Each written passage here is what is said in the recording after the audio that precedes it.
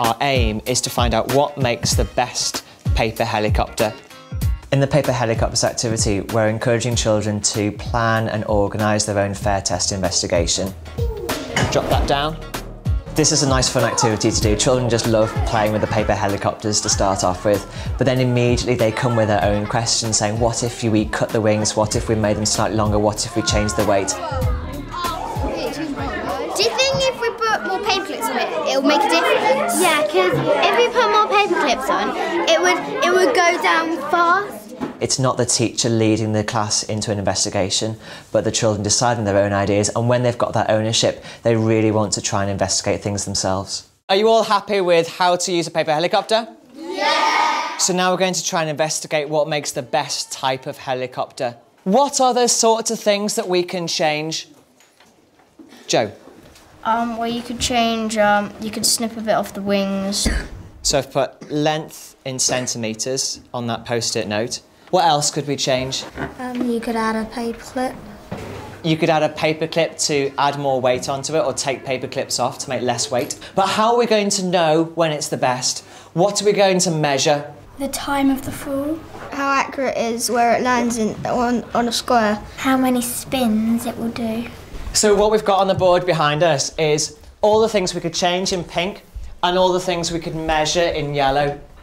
What I'm going to ask you to do now is, as a group table, just choose one of those things in pink that you can change, and you are going to change, and one of those things that you decide that you're going to measure. You hold it,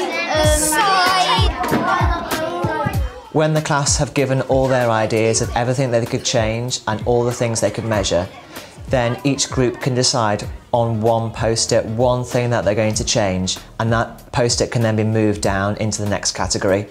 Everything else can be moved into the category which is things that need to be kept the same to keep it a fair test. You need to make 2 different helicopters so that in the end you have 3 helicopters, the one you started with, and 2 different ones that you can compare with each other.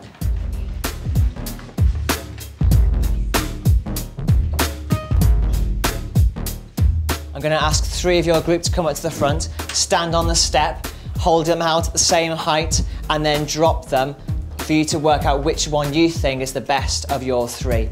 So Megan, what have you changed on your 3 helicopters? We've changed the length of the wings. And what are you going to measure? And the time of the seconds, how long it takes to go down. Okay, so watch out for which one lands first and which one lands last. Yeah.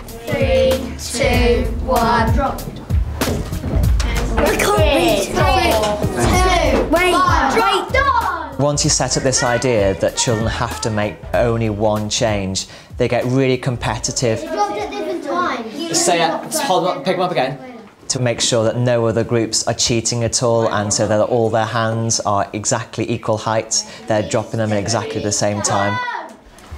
When they're spotting any other errors, when other groups drop their helicopters, they're learning about what makes a fair test.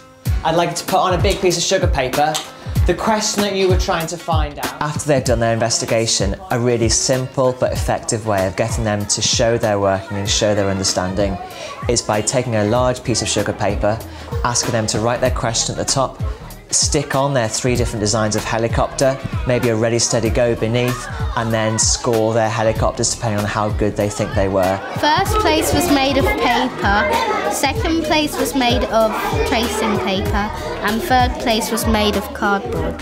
This is a really straightforward thing for them to do. It's very quick, it's very easy, and saves them having to write up a full investigation with lots of writing in their books.